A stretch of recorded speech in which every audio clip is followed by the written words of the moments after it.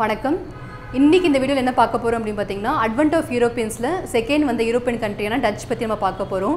So already Portuguese பத்தி நம்ம முன்னாடியே பார்த்தாச்சு. அது பார்க்காதவங்க கீழ வந்து டிஸ்கிரிப்ஷன் பாக்ஸ்ல வந்து லிங்க் கொடுத்திருக்கேன். அந்த லிங்க் வந்து கிளிக் பண்ணி அந்த வீடியோஸ் பார்த்துக்கோங்க. ஏன்னா அது பார்த்ததுக்கு அப்புறம் தான் இது வந்து உங்களுக்கு வந்து கிளியரா புரிய ஆரம்பிக்கும். சோ டச் அப்படினு பாக்கும்போது நம்ம எப்படி பாப்போம் அப்படினா அது வந்து நெதர்லாந்து கண்ட்ரி தான். நெதர்லாந்து அப்படின்றத நம்ம டச் அப்படினு சொல்லியிருப்பாங்க. அவங்க எப்போ வந்தாங்க, எது வரைக்கும் இந்தியாவில் இருந்தாங்க, அவங்களுடைய செட்டில்மெண்ட்ஸ் எப்படிலாம் அவங்க இன்க்ரீஸ் பண்ணியிருந்தாங்க, எந்த மாதிரியான ரிஃபார்ம்ஸ் இந்தியாவில் பண்ணாங்க, அவங்களுடைய ஃபர்ஸ்ட் ஃபேக்ட்ரி எங்கே பில்ட் பண்ணாங்க, அவங்களோட டெரிட்டரிஸ்லாம் யார்கிட்ட ஹேண்ட் ஓவர் பண்ணிவிட்டு எப்படி இந்தியாவிலேருந்து போனாங்க அப்படின்ற அடிப்படையில் தான் பார்க்குற மாதிரி இருக்கும். ஸோ டச்சோட ப்ரைமரி எய்ம் என்னன்னு பார்த்தீங்கன்னா ஸ்பைசஸ். நான் முன்னாடி சொன்ன மாதிரி எல்லா யூரோப்பியன் கண்ட்ரியோட மெயின் டிமாண்டுமே வந்து ஸ்பைசஸ் தான். அதுக்காக தான் அவங்க ட்ரேடர்ஸாகவே இந்தியாவுக்கு வந்தாங்க. பட் இவங்க இந்தியாவுக்கு வராமல் அதை விட அதிகமாக கிடைக்கக்கூடிய ஸ்பைஸ் ஐலாண்ட் அப்படின்னு சொல்லக்கூடிய இடத்துக்கு தான் அவங்க போகிறாங்க. அங்கே போயிட்டு ரிட்டர்ன் வந்துட்டு இருக்கவும் பார்த்தீங்கன்னா இந்தியாவில் போர்ச்சுகீஸ் வந்து மோனோபோலி ட்ரேட் பண்ணிட்டு இருக்காங்க. ஸோ அந்த மோனோபோலி ட்ரேடை பிரேக் பண்ணணும் அப்படின்ற ஒரு இன்டென்ஷன் தான் அவங்க உள்ளே வராங்க. ஸோ ஒன்ஸ் உள்ளே வந்ததுக்கப்புறம் எந்த மாதிரி விஷயங்களை அவங்க க்ரியேட் பண்ணுறாங்கன்றதை டீட்டெயிலாக பார்க்கலாம். வந்த உடனே அவங்க ஈஸ்ட் இந்தியா கம்பெனி வந்து உருவாக்குவாங்க. அதுக்கப்புறம் அந்த ஜென்டில்மேன் 17 அப்படின்னு நேம் பண்ணுவாங்க. அதில் 17 டேரக்டர்ஸ் இருப்பாங்க. அதுக்கடுத்து வந்து அவங்களோட செட்டில்மெண்ட்ஸ் பார்க்கும்போது ஃபஸ்ட்டு ஃபேக்ட்ரி அப்படின்றத மசிலிப்பட்டினம் ஆந்திர பிரதேசில் வந்து உருவாக்குவாங்க. ஒரு செட்டில்மெண்ட்டாக இன்க்ரீஸ் பண்ணிட்டே போவாங்க. இன்சைட் இந்தியா மட்டும் இல்லாமல் அவுட் சைட் இந்தியாவும் பார்த்திங்கன்னா அவங்களோட செட்டில்மெண்ட்ஸ் வந்து 1 by 1 இன்க்ரீஸ் ஆகிட்டே இருக்கும். அதுக்கடுத்து அவங்க வந்து எப்படிலாம் வந்து இந்தியாவில் வந்து இது பண்ணாங்க பார்ப்போம். அவங்க வந்து கிளாஸ் வரும்போது பிரிட்டன் வந்து உள்ளே வந்துருவாங்க. ஸோ பிரிட்டிஷ்க்கும் டச்சுக்கும் வந்து ஒரு குவாரல் கிரியேட் ஆகும். பேட்டில் ஆஃப் பெடாரா அப்படின்னு ஒன்று நடந்திருக்கும். அந்த பேட்டில் ஆஃப் பெடாரா தான் பார்த்தீங்கன்னா பிரிட்டன் வந்து வின் பண்ணிவிட்டு டச் வந்து அவங்க எல்லா செட்டில்மெண்ட்ஸுமே வந்து பிரிட்டிஷ்ட்டு ஹேண்ட் ஓவர் பண்ணிட்டு இந்தியாவிலேருந்து போகிற மாதிரியே ஆயிரும். ஸோ அவங்க என்னதான் நம்ம சொல்லி கொடுத்துட்டு போனாங்க அப்படின்றத நம்ம லாஸ்ட்டில் பார்க்கலாம். ஸோ இப்படி வந்து எல்லா விதமான வியூஸையும் கவர் பண்ணுறதா நம்மளுடைய டச் செட்டில்மெண்ட் அப்படின்றது. ஸோ ப்ரெசன்டேஷனுக்குள்ள நம்ம டேரெக்டாக இப்போ போகலாம்.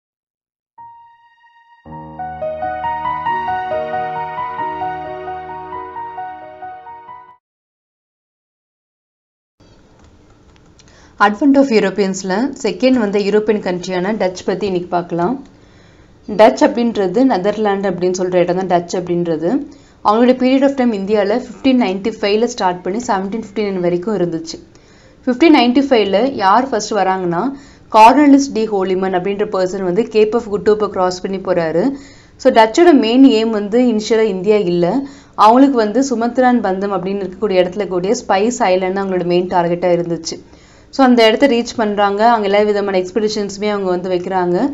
வைல் ரிட்டர்ன் பண்ணும்போது என்ன ஆகுதுன்னா இந்தியாவில் போர்ச்சுகீஸ் மோனோபோலி ட்ரேட் பண்ணிட்டு இருக்காங்க அப்படின்றது தெரிய வருது. ஸோ இந்த மோனோபோலி ட்ரேடை பிரேக் பண்ணணும் அப்படின்ற ஐடியாவில் தான் உள்ளே வராங்க. ஸோ செகண்ட் யூரோப்பியன் கண்ட்ரி இந்தியாவுக்கு வந்தது எதுன்னு கேட்டால் அது டச் ஈஸ்ட் இந்தியா கம்பெனி தான். அடுத்தது 1602 என்ன பண்ணுறாங்கன்னா ஈஸ்ட் இந்தியா கம்பெனின்றது ஸ்டார்ட் பண்ணுறாங்க. Dutch East India company. அதுக்கு இன்னொரு நேம் வந்து United east India company of Netherland அப்படின்ற நேம் வைக்கிறாங்க. அதில் டோட்டலாக 17 டைரக்டர்ஸ் இருக்காங்க. ஸோ அந்த டீமோட நேம் பார்த்தீங்கன்னா ஜென்டில்மேன் 17 அப்படின்னும் அதை நேம் பண்ணுறாங்க. அடுத்து 1605 அவங்களுடைய ஃபர்ஸ்ட் ஃபேக்ட்ரியை மசிலிப்பட்டத்தில் வந்துட்டு ஸ்டார்ட் பண்ணுறாங்க. ஸோ முன்னாடி நம்ம போர்ச்சுகீஸ் அந்த இது பார்க்கும்போது வந்துச்சுல அதே மாதிரி சேம் ஆர்டர் தான். ஸோ ஃபர்ஸ்ட் ஃபேக்ட்ரி எங்கே பில்ட் பண்ணுறாங்கன்னா மசிலிப்பட்டினம் ஆந்திர பிரதேஷ். அடுத்து எங்கெல்லாம் வந்து அவங்களுடைய செட்டில்மெண்ட்ஸ் வந்து அவங்க இன்க்ரீஸ் பண்ணாங்க அப்படின்னு பார்க்கும்போது ஃபர்ஸ்ட் வந்து மச்சிலிப்பட்டினம் கிருஷ்ணா முன்னாடி பார்த்த மாதிரி. அடுத்தது பிம்லிப்பட்டினம் வைசாக் அதுவும் ஆந்திரா இடத்த சேர்ந்தது தான். நிசாம்பட்டினம் குண்டூர், புலிக்கட் நெல்லூர் தமிழ்நாடு. ஸோ 1690 வரைக்குமே எது வந்து நம்மளுடைய டச்சோடைய கேபிட்டலாக இருந்துச்சு அப்படின்னா புலிக்கட் தான் கேபிட்டலாக இருந்துச்சு. அடுத்து தேவனாம்பட்டினம் அப்படின்னு தமிழ்நாடுடைய இடம் அவங்களோட செட்டில்மெண்ட் தான். நாகப்பட்டினம் தமிழ்நாடும் அவங்களுடைய இடம் தான். 1690 வரைக்குமே புலிக்கட் வந்து ஹெட் குவார்ட்டராக வச்சு செயல்பட்டு இருந்தாங்க. 1690க்கு அப்புறம் வந்து அவங்களோட ஹெட் குவார்ட்டர்ஸை எது மாறுச்சுன்னா நாகப்பட்டினம் அப்படின்ற இடம் தான் மாறி இருக்கு. அடுத்து சின்சூரா பெங்கால், பலசோர் ஒரிசா, சூரத், பிராஜ், கேம்பே, அகமதாபாத், ஆக்ரா இது எல்லாமே வந்து டச்சோட செட்டில்மெண்ட் ஏரியாவாக இருந்துச்சு. அது போக எந்த மாதிரி இடத்துல அவங்க கேப்சர் பண்ணாங்க அப்படின்னு பார்க்கும்போது 1639 ஃபர்ஸ்ட் வந்து கோவாவை கேப்சர் பண்ணுறாங்க. அண்ட் தென் 1641 மலேசியாவை கேப்சர் பண்ணுறாங்க. ஸோ இந்தியாவில் மட்டும் இல்லாமல் அவுட் சைட் இந்தியாவும் அவங்களுடைய எக்ஸ்பென்ஷன்ஸ் இன்க்ரீஸ் ஆகிட்டு இருக்கு. 1658 சிலோன் அப்படின்னு இடத்த அதான் நம்மளுடைய ஸ்ரீலங்காவை வந்து கேப்சர் பண்ணுறாங்க. அடுத்தது நம்மளுடைய போர்ச்சுகீஸோட மேஜர் செட்டில்மெண்ட் எல்லாத்தையுமே யார் வந்து வாங்கிக்கிறாங்கன்னு பார்த்தா டச் தான் வந்து வாங்குறாங்க. ஸோ ஃபர்ஸ்ட் அவங்களோட மெயின் கேமே வந்து போர்ச்சுகீஸ் மோனோபோலி ட்ரேடை பிரேக் பண்ணணுன்றது தான். ஸோ இது மூலிமா வரும்போது போர்ச்சுகீஸோட எல்லா விதமான ஏரியாஸுமே வந்து யார் வாங்கிக்கிறாங்கன்னா டச் வந்து வாங்கிக்கிறாங்க. ஸோ கோவா, டாமன் டையூ, தாத்ரா நாகர் ஹவாலி இந்த 3 இடத்தை தவிர இது எல்லாமே வந்து போர்ச்சுகீஸ் வந்து டச் கிட்ட ஹேண்ட் ஓவர் பண்ணிட்டு தான் இந்தியால இருந்து அவங்க வெளியில போறாங்க. அடுத்தது 1690ல முன்னாடி நம்ம பார்த்த மாதிரி அது வரைக்கும் மெயின் ட்ரேடிங் சென்டர் ஹெட் குவார்ட்டர்ஸா எது இருந்துச்சுன்னா புலிக்கட் இருந்துச்சு. அதுக்கப்புறம் வந்து நாகப்பட்டினம் அப்படின்றத மாத்துறாங்க. அதாவது ஹெட் குவார்ட்டர்ஸும் சரி மெயின் ட்ரேடிங் சென்டரும் சரி. ஹெட் குவார்ட்டர்ஸ் பார்க்கும்போது புலிக்கட்ல இருந்து நாகப்பட்டினம் சேஞ்ச் ஆச்சு. மெயின் ட்ரேடிங் சென்டர் பார்க்கும்போது அதுக்கு முன்னாடி வரைக்கும் மசிலிப்பட்டினம் இருந்துச்சு. இப்போ வந்து ரெண்டுமே வந்து நம்ம நாகப்பட்டினத்துக்கு அவங்க ஷிஃப்ட் பண்ணிடுறாங்க. ஸோ டச் வந்து என்ன ஆகுது அப்படின்னு பார்க்கும்போது அவங்கள வந்து சக்சீட் பண்ண யூரோப்பியன் கண்ட்ரி வந்து பிரிட்டிஷ் தான். ஸோ தேர்ட் வந்து யூரோப்பியன் கண்ட்ரி வந்து பிரிட்டிஷ். ஸோ அவங்க டச் வந்து எல்லா விதமான செட்டில்மெண்ட்ஸுமே வந்து யார்கிட்ட கொடுத்துட்டு போகிற மாதிரி சுச்சுவேஷன் அரைஸ் ஆகுது அப்படின்னா வந்து பிரிட்டிஷ்ட கொடுத்துட்டு போறாங்க. ஸோ இதெல்லாம் நமக்கு வந்து சொல்லி கொடுத்தாங்க. இப்போ எப்படி நம்ம போர்ச்சுகீஸ் வந்து நம்ம பார்த்தோம், ரெட் சில்லி கல்டிவேஷன்ஸ், டொபாக்கோ இதெல்லாமே நம்ம போர்ச்சுகீஸ் இருந்து கற்றுக்கிட்டோம் அப்படின்றது பார்த்தோம்ல. அதே மாதிரி டச் கிட்ட நம்ம என்னெல்லாம் கற்றுக்கிட்டோம் அப்படின்னு பார்க்கும்போது ரா சில்க், இண்டிகோ சால்பெட்டர், டெக்ஸ்டைல் ட்ரேட் இந்த 3 விஷயத்தையுமே வந்து நம்ம டச் கிட்ட இருந்து தான் கற்றுக்கிட்டோம்.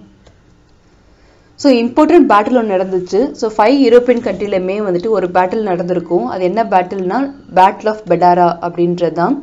1759ல இந்த பேட்டில் நடந்துச்சு. ஸோ இந்த பேட்டில் ஆஃப் பெடாரால வந்து யார் யார் வந்து அதை ஃபைட் பண்ணாங்கன்னு பார்க்கும்போது பிரிட்டன் அண்ட் டச் அவங்க 2 பேர் தான் வந்து ஃபைட் பண்ணாங்க. ஸோ இது ஈஸி எப்படி ஞாபகம் வச்சுக்கலாம்னா பெடாரா அப்படின்றதுல வந்து ஃபர்ஸ்ட் 3 லெட்டர்ஸ் எடுத்துக்கிட்டிங்கன்னா ஃபர்ஸ்ட் அண்ட் தேர்ட் ஒன் வந்து பி அண்ட் டி. ஸோ ஏன்னா நம்ம ஹிஸ்ட்ரியில் நிறைய பேட்டில்ஸ் பார்ப்போம் இனிமேல் வரப்போகிற டைமில். ஸோ பார்க்கும்போது நம்ம கன்ஃபியூஸ் ஆகாமல் இருக்கிறதுக்கு முடிஞ்ச வரைக்கும் அந்த வேர்ட்லேயே ஏதாச்சும் ஒரு க்ளூ வந்து நம்ம வந்து கிரியேட் பண்ண முடியுமான்னு பார்த்துக்கிட்டிங்க அப்படின்னா ரீகால் பண்ணுறப்ப நமக்கு கொஞ்சம் ஈஸியாக இருக்கும். ஸோ நம்ம அட்வென்ட் ஆஃப் யூரோப்பியன்ஸில் ஒரே ஒரு பேட்டில் மட்டும் தான் பார்ப்போம். அந்த பேட்டில் வந்து பேட்டில் ஆஃப் பெடாரா. அது வந்து யாருக்கு நடந்துச்சு அப்படின்னா பிரிட்டனுக்கும் டச்சுக்கும் நடந்துச்சு 1759ல. இந்த பேட்டில் தான் யார் வந்து வின் பண்ணுறாங்கன்னா பிரிட்டன் வின் பண்ணுறாங்க, டச் வந்து லாஸ் ஆகுறாங்க. ஸோ டச் என்னன்னா சுச்சுவேஷன் கிரியேட் ஆகுது, அவங்களுடைய எல்லா விதமான செட்டில்மெண்ட்ஸுமே வந்து பிரிட்டிஷ்ட ஹேண்ட் ஓவர் பண்ணிட்டு போகிற மாதிரி சுச்சுவேஷன் ஆகுது. பட் இப்போ வந்து டச்சோட செட்டில்மெண்ட்ஸ் மட்டும் அவங்க வந்து ஹேண்ட் ஓவர் பண்ணலை. அதை விட்டு போர்ச்சுகீஸோட செட்டில்மெண்ட்ஸுமே இப்போ வந்து பிரிட்டிஷ் கிட்ட வருது. எப்படின்னா போர்ச்சுகீஸோட எல்லா செட்டில்மெண்ட்ஸுமே டச் கிட்ட ஆல்ரெடி வந்துருச்சு முன்னாடியே. ஸோ டச் கிட்ட இருந்து யார் அதை மொத்தமாக வாங்கிக்கிறாங்கன்னு பார்க்கும்போது அது வந்து நம்ம போர்ச்சுகீஸ் ப்ளஸ் டச்சோட செட்டில்மெண்ட்ஸ் எல்லாமே இப்போ யார்கிட்ட போகுதுன்னா பிரிட்டிஷ்கிட்ட போகுது. ஸோ இப்படி தான் வந்து அவங்களோட பவர் வந்து இன்க்ரீஸ் ஆகிட்டே இருந்துச்சு. ஸோ பிரிட்டன் வந்துட்டு அவங்க ஆக்குப்பை இடம் வந்து கம்மி தான். பட் அவங்க அடுத்தவங்களை பீட் பண்ணி அவங்களுடைய இடத்த வாங்கிட்டு தான் அதிகமாக இருந்துச்சு. ஸோ அது மூலியமாக தான் இந்தியாவில் அவங்களோட எக்ஸ்பென்ஷன் வந்துட்டு மூவ் ஆகிட்டே இருந்துச்சு. ஸோ இப்போ நம்ம வந்து டைம் லைன் ஆஃப் டச் அப்படின்னு பார்ப்போம். டைம் லைன் அப்படின்னா இம்பார்ட்டன்ட் ஈவெண்ட்ஸ் நடந்தது. இது வரைக்கும் கவர் பண்ணிட்டு வந்திருக்கோம்ல வீடியோவில். ஸோ அதில் வந்து இம்பார்ட்டன்ட் இயர்ஸ் அண்ட் ஈவெண்ட்ஸ் மட்டும் பார்க்கலாம். ஸோ 1595ல நான் முன்னாடி சொன்ன மாதிரி ஃபர்ஸ்ட் பர்சன் கார்ட்லிஸ் டி ஹோலிமன் அப்படின்ற person gap of good ஹோப்பை cross பண்ணி போறாரு அப்படின்றது பார்த்தோம். 1602ல United east India company of Netherlands வந்து எஸ்டாப்ளிஷ் பண்ணுறாங்க. 1605ல ஃபர்ஸ்ட் ஃபேக்ட்ரி மசிலிப்பட்டினத்தில் பில்ட் பண்ணுறாங்க. 1690ல வந்துட்டு நம்மளுடைய போர்ச்சுகீஸ் வந்து எல்லா விதமான செட்டில்மெண்ட்ஸுமே வந்து டச் கிட்ட ஹேண்ட் ஓவர் பண்ணுறாங்க. 1759ல டச் தன்னோட எல்லா விதமான செட்டில்மெண்ட்ஸுமே பேட்டில் ஆஃப் பெடாரால லாஸ் ஆகிட்டு பிரிட்டன் கிட்ட ஹேண்ட் ஓவர் பண்ணிட்டு போகிறாங்க. ஸோ இவ்வளோ தான் டச் அப்படின்றது. செகண்ட் யூரோப்பியன் கண்ட்ரி பற்றி டீட்டெயிலாக இந்த வீடியோவில் பார்த்தாச்சு. அடுத்த வீடியோவில் எதை பற்றி பார்ப்போம் அப்படின்னா தேர்ட் இந்தியாவுக்கு வந்திருந்த யூரோப்பியன் கண்ட்ரியான பிரிட்டன் பற்றி நம்ம பார்க்க போகிறோம்.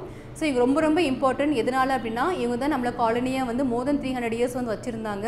ஸோ அவங்க எப்படி வந்து அதர் யூரோப்பியன் கண்ட்ரியை சப்ரைஸ் பண்ணாங்க, அவங்க எப்படி ரீஜனல் ரூலர்ஸ்குள்ளெல்லாம் போட்டி போட்டாங்க அப்படின்றத ஒரு ஓவர்வியூ மாதிரி அடுத்த வீடியோவில் நம்ம பார்க்கலாம். நன்றிகள்.